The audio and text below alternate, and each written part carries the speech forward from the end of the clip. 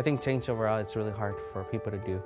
I think that young leaders are needed to create that awareness that sometimes change can be easy and really simple. My name is Martin Figueroa, and I started the water battle here at the University of California, Merced. The University of California, Merced is the newest university of the UC system located in the Central Valley of California. The Central Valley is where a lot of food is cultivated.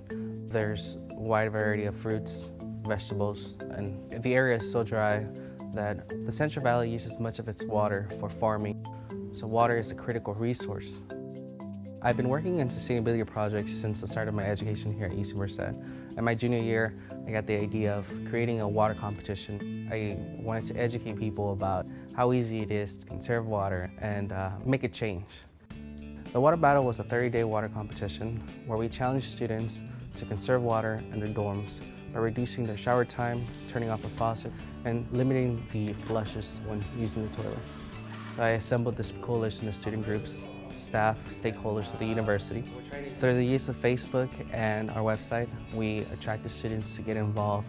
We had several tabling events and have a right blender, which students really love here on campus. Grab a free smoothie while learning ways that they can conserve water in their dorms. So we're doing a water competition, which is going on right now for 30 days. We actually have this cool technology. It's a real-time water monitoring system. I was looking for a way to integrate technology, and then we approached this company, the Joaquin company, where they developed this monitoring system. So we attached the system into the meter that would send the information wirelessly into a cloud server and allowed for us to collect data real time.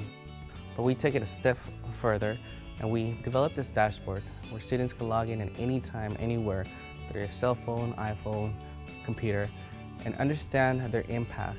We thought with the use of this cool technology, students would be more willing to log in and see real time their water usage in the dorms. Another thing that we were able to do was identify leaks. When we received the alert on our dashboard, we assembled this group of students and we went out to these dorms. So we go through the toilet, the faucet, and the shower to try to find a leak. Martin is an effective leader in this competition because, one, he has a very engaging, inviting personality. He's very approachable, he's very passionate about sustainability, and he's involved. During the competition, we involved 565 students in these residence halls, and we outreached to more than 2,500 students. That resulted in a 14% reduction rate, saving about 89,000 gallons of water. We were able to identify 15 leaks, and we saved about 1.4 million gallons of water. The goal of this competition was not just to get water savings or conserve water. It was to educate students about the importance of conserving water and water itself. The way that we live today and the way that we consume things has a profound impact on the future of our planet.